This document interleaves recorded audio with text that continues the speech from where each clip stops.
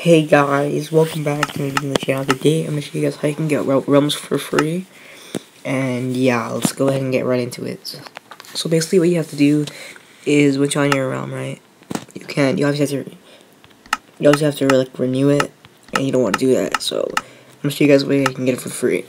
So all you got to do basically is just go on to your second account. Like if you have a second account, like what's my account, right?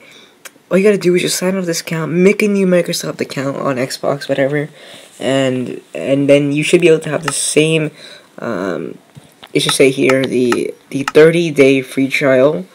Then you can just go onto it, and it'll be free. So just, yeah, it's really easy, and it's a really effective method on how if you want to get realms for free. But yeah, guys, thank you so much for watching. It's really easy, and yeah, peace out, and have a great day, everybody.